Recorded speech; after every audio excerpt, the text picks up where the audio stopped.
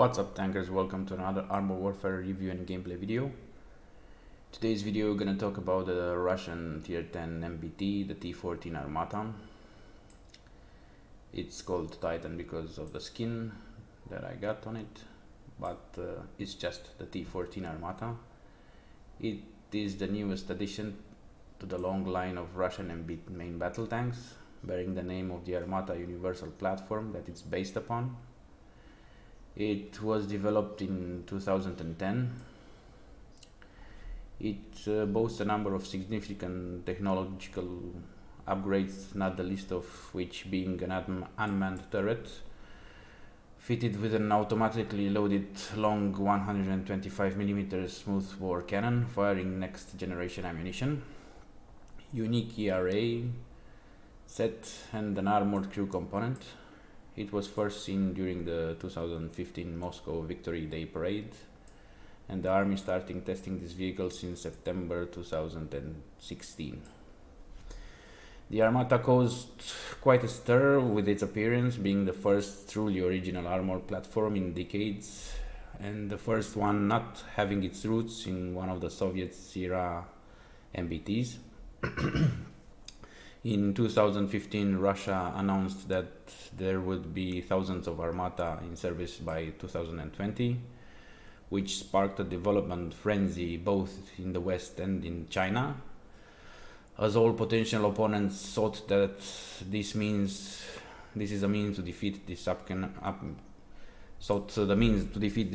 super tank. Now, unfortunately, the Armata program was plagued by serious issues, ranging from the need to import a number of Armata's essential components to the lack of a production-ready engine. The producer that the Chaka engine that was intended for this platform effectively went bankrupt, and the worst problem, however, was the lack of a proper assembly line. By early 2020, all existing Armata prototypes were even more or less handcrafted with the construction facilities, by far the most expensive part of the tank developed, hopelessly being behind schedule. The first Armata are currently scheduled to enter real service in 2023, although this deadline is likely to see even more extensions due to these problems that I mentioned. Now, in game, this tank is like it's the newest tank in the world, in the Russian military and in the world's military, I think, yes. But however, in game, this tank has suffered a lot of nerfs, and it became one of the worst tanks in the game, in my opinion, and in my experience with the game and with this tank. It's a main battle tank, it's armored, the vehicle's armor can withstand a lot of punishment, at least it's supposed to do, although the armor is in the game is not really that good. The lower plate is like, as you can see, all green here. Overall thickness is 450mm, so yeah, you can pen it even with a 450mm gun. And I won't mention about being attacked by ADGMs or from the T14 Armata. Thermobarics, where is it? ATGM, yeah. It can even damage the turret. The lower plate is all green, so yeah, the armor is really not that consistent unless you find the real hold down position, and maybe you can withstand the AP shots that were supposed to pen your lower plate, but then the enemy will immediately switch to AG and start chewing your HP little by little, especially that this tank comes with a maximum of 300 and 600,000 3k.600 hit points, so it's not that MBT that was supposed to take a lot of shots and trade shots for your high HP pool. your HP pool is low, so yeah, you don't have that much to trade with. The reload time, actually the gun in fact is quite good. I mean, like, the penetration is decent. It can get, so it's like 850, yeah, 840 millimeters. The alpha damage is 700, and this is the T14 Armata version, unless you play the 141, which has 1k alpha. That Armata is like the better version of this tank. But we're talking about progression vehicles here. That one is a premium tank and this one is a progression vehicles. So yeah, the damage per minute is like 6.6k per minute, which is quite moderate for compared to other MBTs. But this is the only decent, I mean, like the highest value that this tank can have over other tanks, and which is not that really great, it's just quite decent. Other than that, the defense, the hit points is not that high, the mobility is slow, it's a slow tank. It can reach, yes, 80 kilometers an hour, but it's not on a rough terrain, it's just on a city maps or smooth terrain like roads and paved roads and stuff like this. The acceleration, yes, is like 0 to 32 kilometers an hour is almost 5 seconds. Again, it's a very slow acceleration. Hull traverse is 32 degrees, which is again not that good. It's like almost yeah, let's say decent hull traverse, but also I would rather call it slow. The camo is 22%, which is one of the highest values on the MBTs, on the tier 10 MBTs, but you don't have that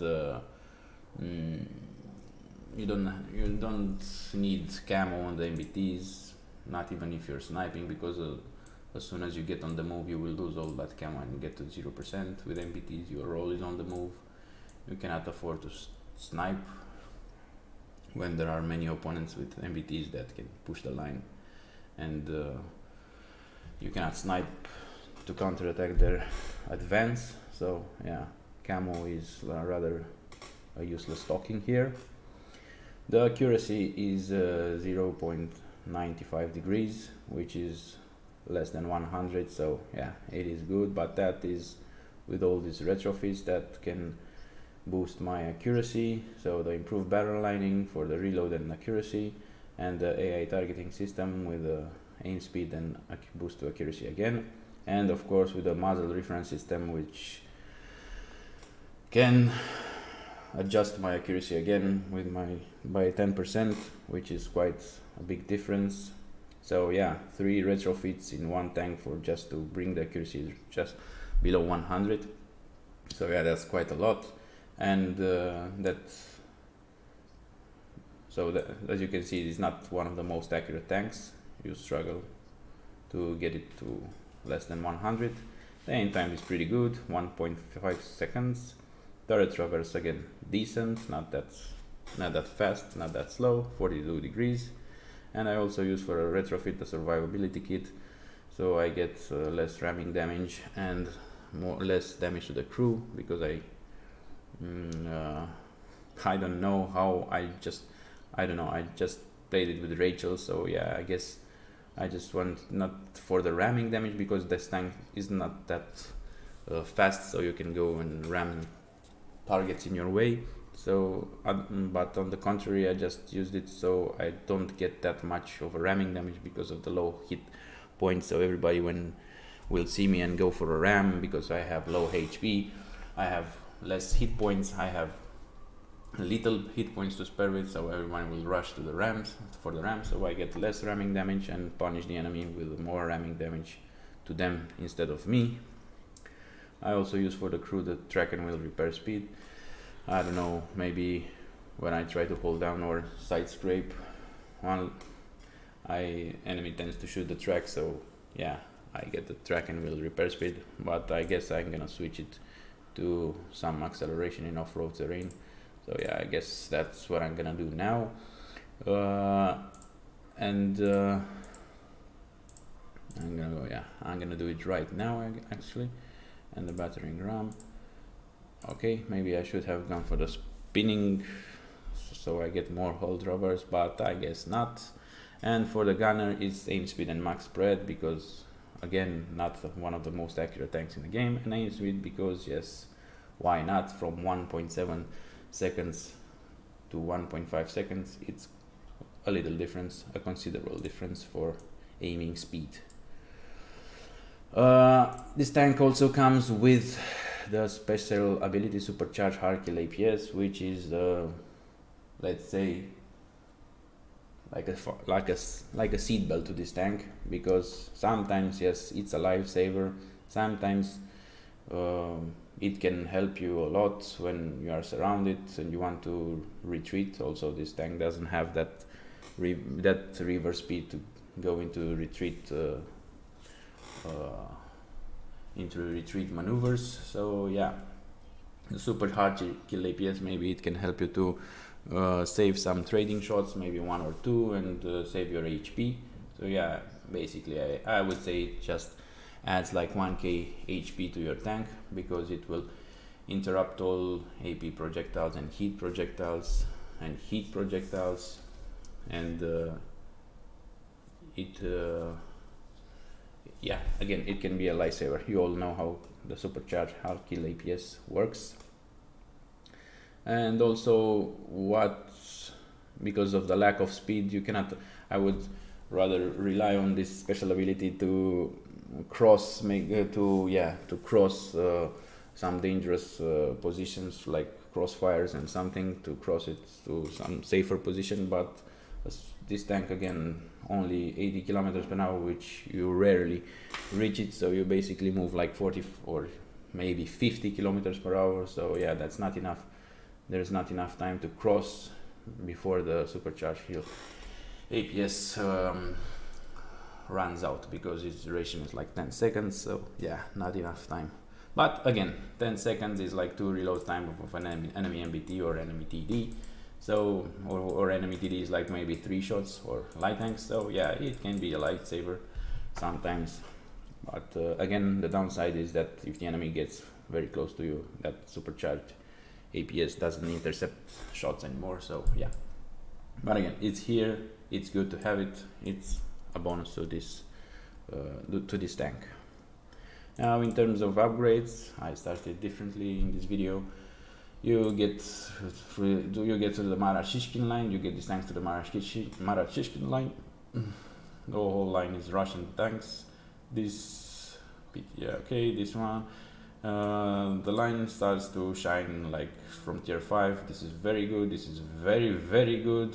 I think one of the best tier 6 main BTs. Tier 70 now it starts to downgrade on tanks. This is like quite bad, actually, I would say. I mean, it's not bad, it's decent, but compared to other tier 7 MBTs that are shining, it's really bad. It's simply no competition to other Leclercs or whatever types, or K1A1 or something like this. I mean, a Sabra or an M60 with shit armor can out DPM you quite fast. So yeah, it's not that, and it doesn't even have gun depression. So yeah, I guess like the only ones in this line are tier 6 and the tier 9 one with a T90 MS, which is really good. T90 MS, I would say it's very good, because it's not that good. Like, I would call it the tier 10 one, but compared to the tier 10 Armata, I think the T90 MS is like fairly equal. Like, if you put a T90 MS, it has 50% chance to kill an Armata. So yeah, this one is like as good as a tier 10 one. This one is not that good. Again, same as the tier 7. There are other tier 8 tanks with Xiaoshanyu, Merkavas and stuff like that. So yeah, the line is pretty straightforward. All MBTs or Russian MBTs. In terms of upgrades, yeah, you get the smoke grenades, the launchers with 10 seconds duration cooldown, 8 charges, the spall liner, which increases your super trash hit points by 400, armored crew component damage to the crew is reduced by 50%. So yeah, I should better, because I forgot about this, I should rather give up this medkit and just put like synthetic oil, something like this, to get more speed and even more hull traverse and max speed. So I have this one 37%, and even with my armor crew percent, so it goes like up to 87%. So yeah, my crew is rather very protected, unless I fight a Sabrina Fish Challenger, so it can ruin up my crew in one shot. But that's very situational, that's a very rare situation. So yeah, I guess I made a good decision now. Another upgrade, aiming time reduced by 20%. So yeah, it was like 2 seconds, then I downgraded it to 1.7 seconds, and now it's 1.5 seconds. The ammunition, the heat are very strong, 1k penetration, 1000 penetration, with an average alpha damage of 875. Sometimes it can reach 1k damage, so you can see those 1k hit shots, alpha damage hit shots. You get also an ATGM, which I would rather not use it. It's quite, you don't have the, there are no really good situation where you can use it. So if you want to finish one shots opponents, you have the HE shots, which are very good. You can also pen with them the rear of the tanks for like 1k plus damage, as you will see in my next gameplay video. The improved autoloader with a 7% increased rate of fire, and the upgrade to the AP shots. The improved gunner optics, the much needed one, which increases my accuracy by 10%. Improved cooling system, camouflage increased, and enemy thermal size, which is rather trash for an MBT. I don't know why is it in the game. This tank is not supposed to snipe. It doesn't even have that much of accuracy to snipe, so there is no justifications for this stupid trash upgrades. This tank, I repeat, this tank, this really needs a buff from the developers. It was left behind. It was supposed to be a good tank, but I don't know.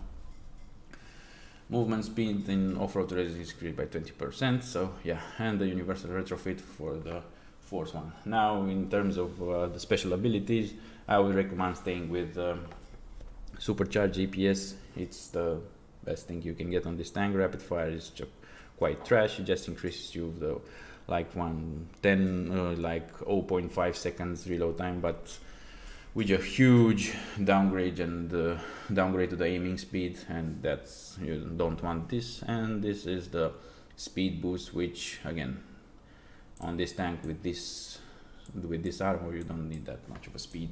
You will get shots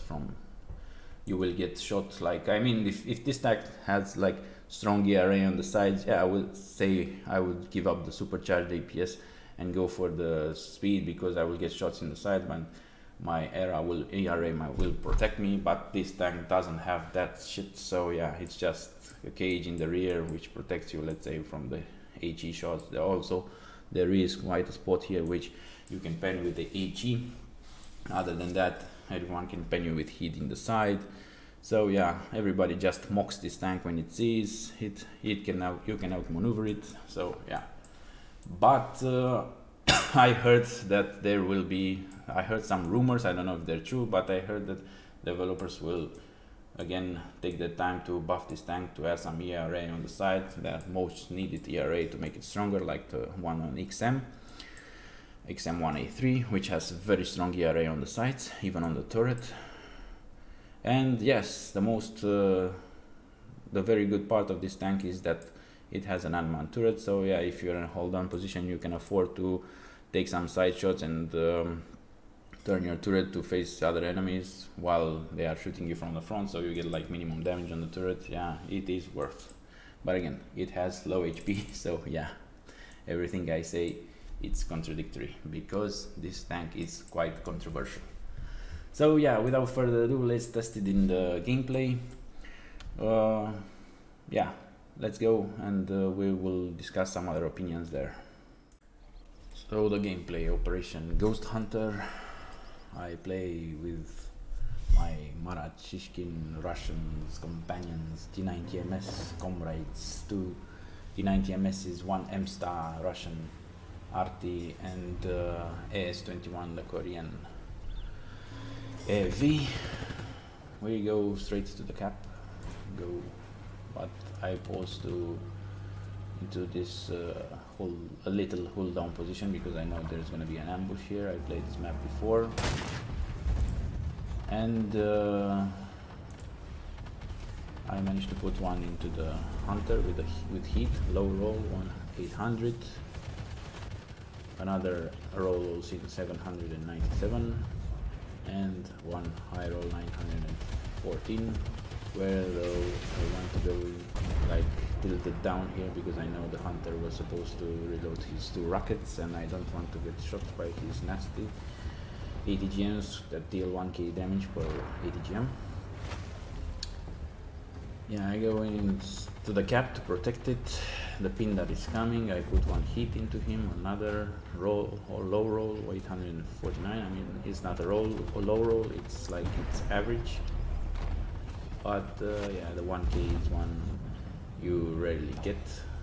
1k alphas, you get them very rarely. Maybe you should try Cortez if you like to see big numbers, but there will be big numbers into the next cap because I will troll some people with HE. The K21 turret is I immediately see this hunter. I put the handbrake because he has like his two rockets, like his consecutive rockets that can first one will destroy my APS and the other one will deal 1k damage, so I didn't want to go into the second cap with 1k less damage. I turn around now to help the T90 MS, who is already in some kind of trouble with 2 lieutenants there, and I immediately go to help him with a slight delay because of the hunter that was in my rear earlier.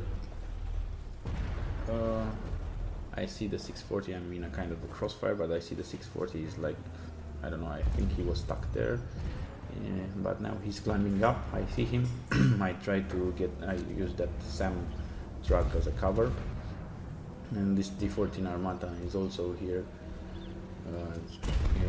almost face hugging me, but he was tracked, and I go immediately, and I went to put a side shot into him and managed to kill him. I immediately activate my supercharged APS because I saw the spawn was not very generous. The crab was in my right, starting to already hit it with an ATGM. I immediately switched to HE to shoot him and finish him off. 1 shot for him. I see the MP, which is also vulnerable to heal in his upper plate. You can take a lot of HE shots into him in his upper plate and he will deal like 1k damage. You can even do that with tier 8 tier 8 tanks. This T14 Armata lieutenant is again going into this narrow passage, but he lost a lot of time turning his hull. Now I see this K21, I immediately switch to HE, shoot him in the turret, Amorak, poof, explosion, 1.2k damage, Sphinx. I have HE loaded for him as well, 1.1k. I finished him as well with 1 shot. And now a bit of a problem. Houston, we have a problem here. We have an Armata, in 114 Armata actually, which is the larger cannon variant of my tank. And the 490, which I didn't see because T90 MS was in that hangar and he didn't spot him. And now I'm in a bit of a problem. I already took 1k damage from the 490, but I managed to bounce 2 shots from the 152 Armata, and the Object 490 also bounced me on the last shot. I see him now. I managed to go behind these hangars as well to get in a cover. I don't want to get shot by for another 1k from him. I see him turning around. I switch to heat. I put 1 hit into his rear and 1 more, I guess, because he doesn't see me now because of the smoke. So I managed to Amorak him and he explodes. Another lucky explosion because I managed to finish him off and save the T90 MS for being shot for another 1k. I see the Altai here. He's with his rear towards me, and I immediately switch to HE, 950 damage, 1 shot. He's still not turning around, another 1.1k. I take down his engine and his tracks, and I managed to farm him only with HE and managed to do 3k damage from 3 shots into him. The M-Star is shooting him, the RT is shooting him, and T90 MS finishes him off. I see the T90, I see the Anders and the Type 92, 990 A2. I want to get close to them, but I managed to block myself into the rocket and tanks, but I put smokes and try to clear my way up near to them because I have Rachel Kramer as a commander, and if I am near, my enemies will get some reload boosts, and as you can see my reloads dropped from like 7 seconds to 591 seconds. Yeah, so 1 second boost as a reload time. Now I'm seeing this side almost angled a bit with his rear over the Type 99A2 and managed to put 1 hit into his engine. I'm having a lot of fun with these HE shots into the rear of these bots. I see the T90 MS that was near me and I let him finish the Type 99A2. I slowly try to get to the next cap, but I see a Bradley who is already spamming his ATGMs. I knew he fired all his ATGMs, so I managed to charge forward with my fragile T14 Armata. I'm on 1k HP left, and fought some nice battles with the 490's lieutenants and the 152 Armata's lieutenants, those nasty beasts that can wreck 1.1k from one shot from my low HP pool. So yeah, trying to make my way to the next cap. T90 MS is going to the middle road, and I'm going through the side road. I want to spot some enemies on my way so I can see what can we expect to this cap. I take down these fences and these walls. I put 1 AP shot into the Leclerc. I see the AMX. I finish him off with 89%. RT M-Star did hit hard. And now we're taking care of the enemies who are capping, who are rushing the cap like bots. The VT4 is facing us, he's looking our way. He can pen me as well with his AP shots in my lower plate. My lower plate, as we discussed, is very not that thick. And yeah, I ran out of ammo. I wanted to get greedy and switch to HE, but by the time I switched to HE, someone snatched my K21 kill from me. I see this Bradley as well. I tried to hit him with HE, but there was no green spot to pen him, so I switched to hit and managed to finish him off. Now for the 15th kill, I need one more to get the destroyer medal. We have a pin dot in our back. I managed to miss him. I don't know where that shot went. I guess that went through his tracks, but there was no track damage. I guess that was like a server lag or something, but I don't know why that shot didn't even make impact. And I see the T90 MS who is going to take care of the pin dot, so my arse is protected. There is a hunter on the cap and an AS-21. I see that AS-21 turret. I can hit it and pen it with heat. So I managed to get my destroyer medal, 15 kills. And now I think that the cap is safe. We can go and hang around, explore the outside skirts and see what other stuck bots are left and manage to take them out. T90 MS does that as well. And I think there was like a hunter or something, or Rosoma, and I pen him with HE. I switched to HE and I pen him for like 950 damage. So we defended the cap. We successfully and gloriously defended the cap. The operation is over. Nice play also by my teammates. The T90 MS did a great job, especially that one that took the second cap and managed to protect it. He dealt very good in a situation where he was surrounded by like 2 ugly tier 10 lieutenants.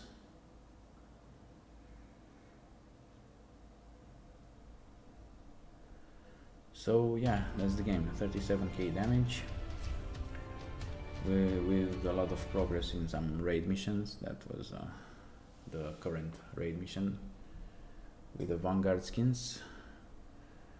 Yeah, target medal, destroyer medal, and blue star. And yeah, 5 enemies spotted, 15 enemies destroyed. So yeah, in conclusion, I would rather classify this tank to the bottom. It's one of the bad tanks in the game. I don't know, it should get a buff again. I repeat, this tank should be the Russian pride. So, especially because it's one of the newest tank in the world right now, 2021, almost 2022. But in game, yes, everybody when it's seeing an Armata on the battlefield, the first instinct is to rush him because it is very slow. It has slow, poor maneuvering, poor hit points, poor armor, so everybody can troll this tank a lot. But I hope that in the future the developers will take the time and buff this tank and make it at least a decent tank, because it deserves to be that. It's the Russian line from the Marachishkin. It's quite enjoyable to play, even in PvP, even in PvE. So yeah, it should be a pity not to flavor the tier 10 reward progression vehicles T14 Armata. Thank you all for watching, and I will see you on the next one.